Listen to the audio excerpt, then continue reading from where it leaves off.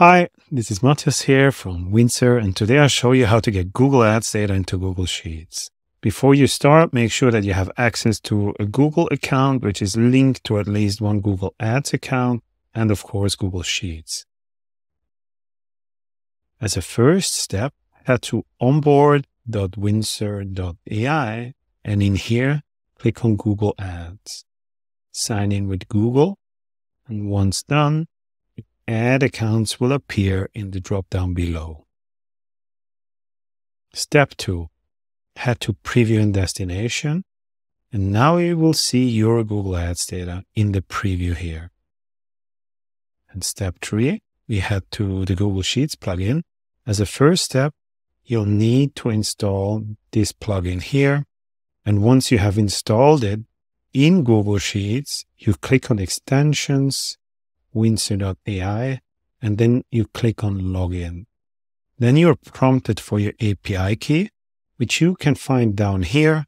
Simply click the copy button, log in, and once you're logged in and you head back to Extensions, in here you see Get Data into Sheet appearing. And now it's time to build the query. You give the query a name, specify the target sheet name where the data is saved into.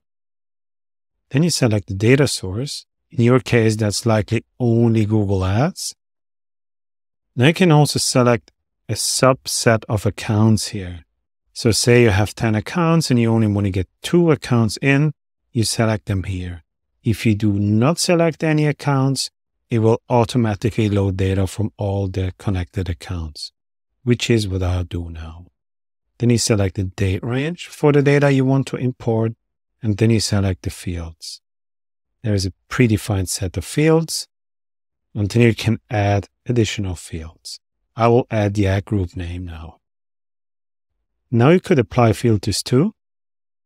You can specify a schedule, so you get data refreshed every hour.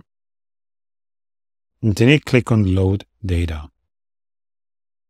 And now the Google Ads data is in your Google Sheets document, and you can start working with it and customizing your queries and or connecting other data sources. Thanks very much for watching and enjoy working with our connectors.